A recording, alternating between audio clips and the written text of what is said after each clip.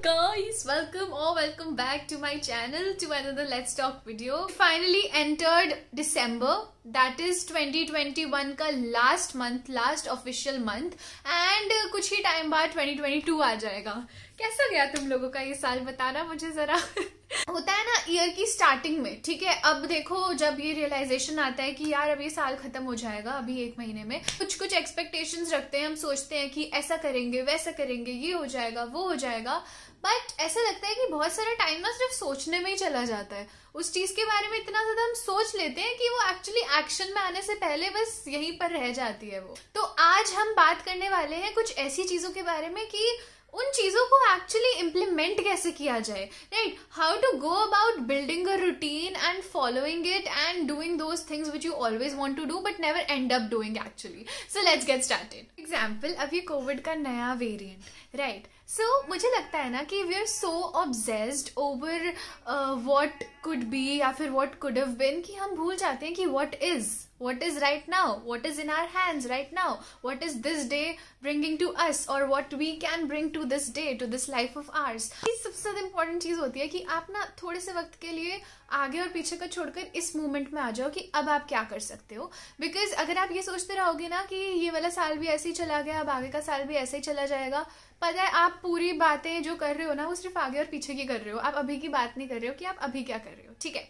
So let's come here अभी and let's see what we can do. Point number 1, start small.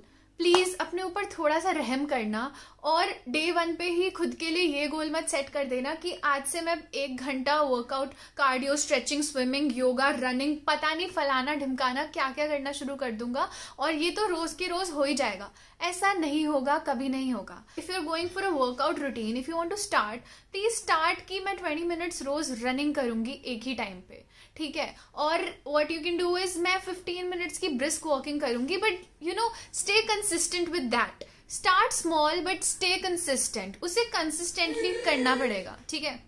ये मेरा भाई था, आई एम सॉरी। ओके, ऐसा नहीं होगा कि आप पहले ही दिन सब कुछ कर लोगे, खुद को एकदम ट्रांसफॉर्म ही करके रख दोगे, ऐसा कभी नहीं हो सकता है। So please start small, start with something basic कि देखने से लगे कि हाँ ये तो मैं कर सकती हूँ, I know I can do it, and then eventually you will do it. To the second point, know your why. आप जो भी चीज करते हो ना, जो भी चीज सुबह के उठने से लेकर रात के सो जाने तक, you should know your why, you should know your reason behind doing that specific thing. पढ़ाई करनी है, क्यों करनी है, नो योर व्हाई। वीडियोस बनाने हैं, क्यों बनाने हैं। आपको स्कूल जाना है, क्यों जाना है। आपको टीवी देखना है, क्यों देखना है। मतलब ये तो चलो टीवी देखना तो एक ऐसी चीज हो गई कि किसी के लिए रीजन नहीं चाहिए, भाई देखना है क्योंकि टाइम पास नहीं हो रहा तो देख लेते हैं, ठीक है?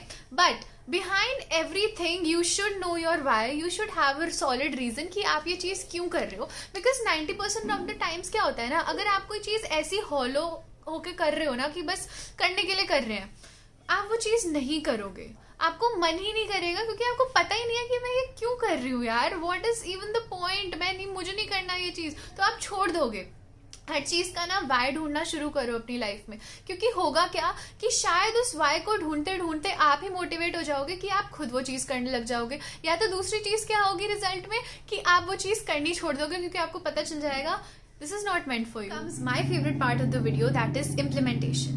Now that you know कि आपको ये 3, 4, 5, 6 चीजें करनी है, डेली बेसिस पर करनी है, तो अब it becomes so important कि you start building a routine for yourself। Because क्या होगा कि जैसे कि आपको अपना स्क्रीन टाइम कम करना है, ठीक है? Let's be very basic. आपको पता है कि इंस्टा, यूट्यूब, स्नैपचैट, ट्विटर, बहुत टाइम वेस्ट हो जाता है इन सारी एप्स पे, तो अब आपको अपना स्क्रीन टाइम रिड्यूस करना है। रोज का 1 घंटा अपने लिए अलग कर दो, 6 से 7 मैं स्क्रीन्स नहीं देखने वाली, मैं फोन चलाऊंगी ही नहीं, चाहे कुछ भी हो जाए मुझे नहीं देखना। बहुत इंपॉर्टेंट है कि आप ना उस टाइम को सेम रखो। अगर आपने सोचा था ना वो जो ब्रिस्क वॉक वाला एग्जांपल दिया है कि 6 to 6:30 शाम के मुझे जाना है, तो वो 6 to 6:30 ही रखो उसको। उससे क्या होगा ना, आपका रूटीन बिल्ड हो जाएगा एक, क्योंकि अब आप क्लियर हो अपने माइंड में कि आपको ये 2, 3, 3, 4 चीजें करनी है।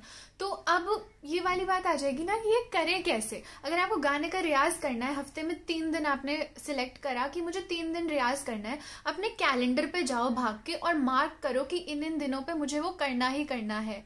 मैं करने वाली हूँ इसीलिए बोल रही हूँ। इस तरीके से आपका रूटीन बिल्ड होगा। To the very last point of this video, Jay Shetty has mentioned this particular line in his book and it has worked wonders for me. Personal experience से बता रही हूँ कि होता क्या है ना कि जैसे कि अब की आज की टू डू लिस्ट में 10 चीज़ें आपने लिस्ट कर दी, ठीक है, ये करना है, वो करना है, ये करना है, और ना अब आप करे जा रहे हो उनको ब्लाइंडली, जस्ट सारी कर ली। पहले दिन क्या होगा, सारी कर ली, दूसरे दिन क्या होगा, सारी कर ली, तीसरे दिन सारी कर ली, चौथे दिन पर आके अगर उन 10 चीज़ों में से 8 चीज़ें हो गई हैं और 2 नहीं हुई होगी ना, आप बहुत गंदे वाला फ्रस्ट्रेट हो जाओगे।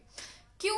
क्योंकि ना आपने अपने लिए सेट नहीं करा कि आपने लिख तो दिया कि मुझे पढ़ाई करनी है दिन का 2 घंटा, और आपने वो 2 घंटा कर लिया। अगर आपके पास वो 2 घंटा होता ना, 9 से 11 बजे की मेरी पढ़ाई है और उसके बाद मैं अपना दूसरा काम पे शिफ्ट कर जाऊंगी, ठीक है, तो आप एक बहुत ज़्यादा बेटर पोजीशन में होते, क्योंकि आप उस 9 से 11 को ना 9 से 12 पे शिफ्ट नहीं करोगे। अब समझ रहे हो मैं क्या कहना चाहती हूँ?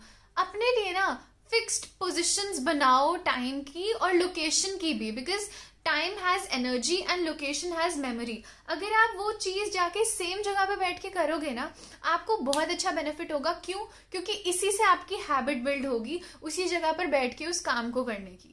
अगर आपने ये छोटी सी बात समझ ली कि आपका जो काम है वो बहुत ज़्यादा अपने एटमॉस्फेयर से रिलेटेड है, रिलेटेड इसीलिए कि अगर आप कोई क्रिएटिव काम कर रहे हो, कुछ भी है, शायद से ना उस एक प्लेस से आपको वो क्रिएटिव वाइब्स आनी शुरू हो जाएंगी कुछ टाइम बाद, क्योंकि अब आपके ब्रेन ने ये चीज़ फंक्शन कर ली अपने अंदर कि हाँ मुझे इसी जगह से वो क्रिएटिव वाइब्स आती हैं, तो अब आपको दोबारा से उस जगह पे जाने का मन करेगा। बहुत ज़रूरी है कि आप अपना इसी के साथ टाइम भी सेम बांध लो। जैसे मैंने आपको बताया था वॉक करने जाना है, अगर 5 से 6 का टाइम फिक्स्ड है तो 5 से 6 वॉकिंग ही रखो, उसके अंदर कुछ और लेकर उसको खराब मत करो उस स्पेस को, ठीक है। 4 छोटू मोटू सी चीज़ें जिन्होंने मुझे भारी मात्रा में हेल्प किया है, and I hope they really help you to, and if they do तो प्लीज़ मुझे कॉमेंट्स में बताना। उसके अलावा आप लोग ये चीज़ें ना नोट भी कर सकते हो if you want to, but please follow जरूर करना। नोट करने के बाद भूल मत जाना कि हाँ ठीक है नोट कर लिया था, अब चलो भूल जाते हैं। आई सी you guys in the next one. तब तक please take care and bye.